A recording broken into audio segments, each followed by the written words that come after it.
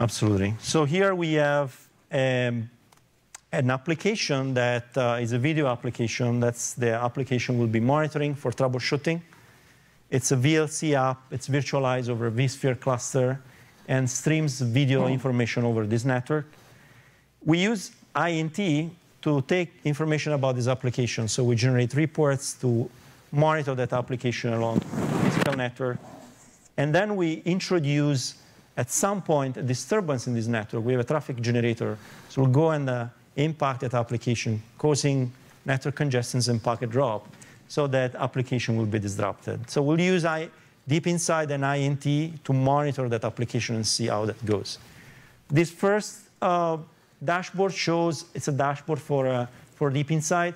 You have a number of things. You have in red what we call anomalies, and in blue what we call events. Anomalies are generally bad for your network because they are going to cause packet drops and congestions. And then we have a number of navigational pointers, so you can jump from page to page. We have dashboards, we have flow tables, we have anomaly dashboards, and topology views.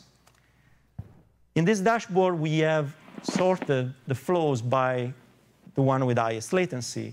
So when we have no problems in this network, you can see that clearly all the latency is pretty nominal. I can read some of the numbers here, but the latency is within the 600, 700 nanoseconds. The technology leverages hardware timestamping, so it's very accurate. So we can give you transit latency accurate to the nanosecond here. And then we also have from INT that path information that tells you, you have been through these switches. We also have an anomaly dashboard, so which looks pretty boring right now. I don't have much happening because I don't have any problem. Let's now introduce that congestion event and that aggressor flow that will disrupt the application. So on the black window here, we'll start the congestion flow. And as soon as the congestion happens, you can see that deep inside, thanks to INT reporting things, is detecting packet drops. So you have kind of the user view where things are pixelated, and you have like the deep inside view. How we go and troubleshoot this? We go back to the deep inside console, and we look at the topology, and we can look at the nodes, in this case, highlighted in red. This is one of the spine switch that is being congested by that information there. So you can click on that switch and get information about, on a per port base, get latency profile from deep inside. You can find out that this is actually, if you look at this, it's almost 15 milliseconds. There is a big congestion happening on this port. And this is the port 32.0 where these two flows, the video flows and the aggressor flow are colliding. So in few clicks, I was able to spot where the problem is, find out on which port this is happening, even get information about the queue where this is happening. So let's move this on and let's look at more things. So again, my application is really bad here. So let's go and click on one of these anomalies. And this is like giving me kind of the information about when there was a congestion. Let me look at, you remember that analogy of like recording a video and find out which application was impacted. So here on the bottom in red, you have packet drops, and here you have congestion events. And this is like the volume of these flows in the queue. So you can go and see, first of all, which packet was impacted, and second, which flows were creating that congestion. TCP flows are belonging to the aggressor flow, the aggressor application. So I can read if I mouse over the different flows, the file tuple and the protocol, and find out also which application are impacted. So it doesn't matter how small the congestion event is.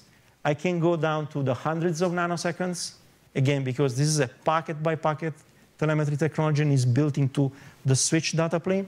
And I can go up to like tens of milliseconds. It really depends on how big is the magnitude of that disturbance. So here's a couple questions, and I might have missed the earlier answer to this, so if I did, I apologize. But are you guys doing, first of all, control plane policing, or how are you guys guaranteeing that you can actually still get that data out of a switch that's presumably having trouble on at least one or more ports?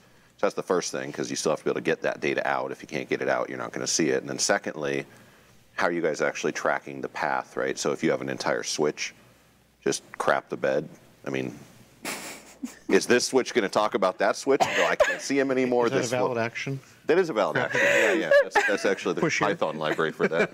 So to answer the first question, typically control plane policing is used to control the packets that go to the CPU.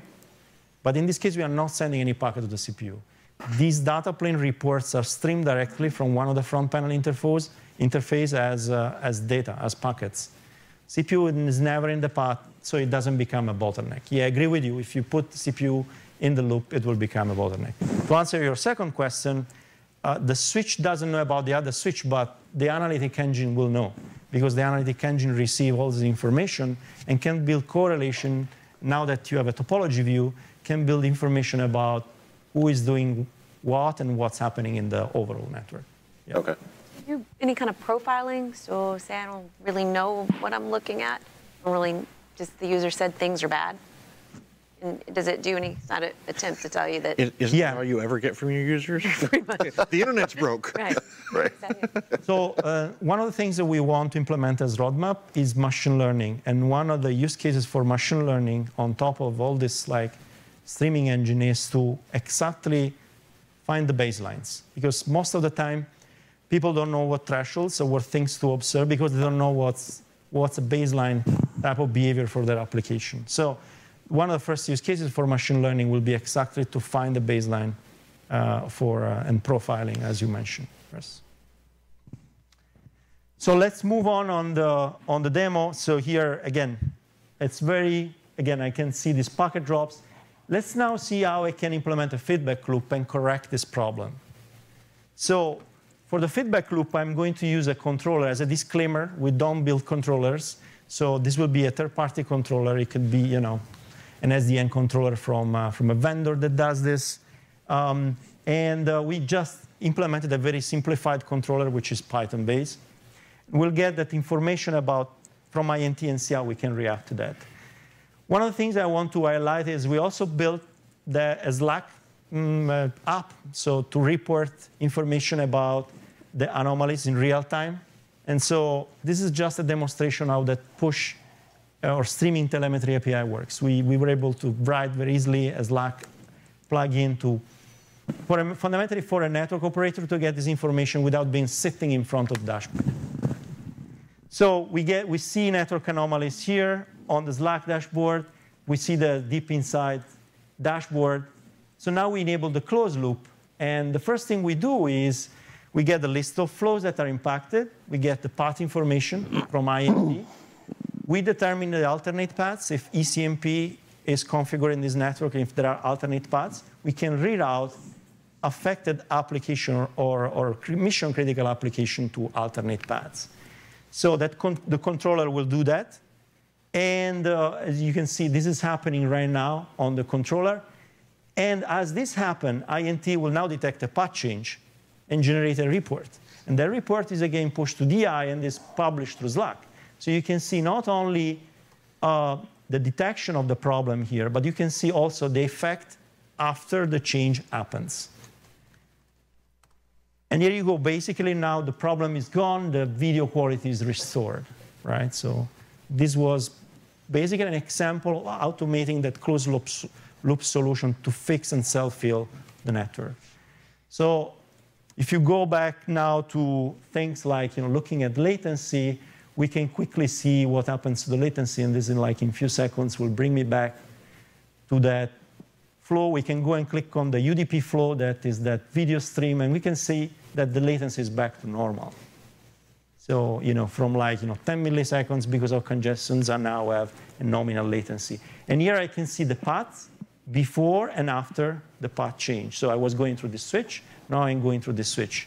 Just my observation window, kind of covers both the before and after. That's why I see both the paths here. One last thing in the demo is somebody may ask how fast this is.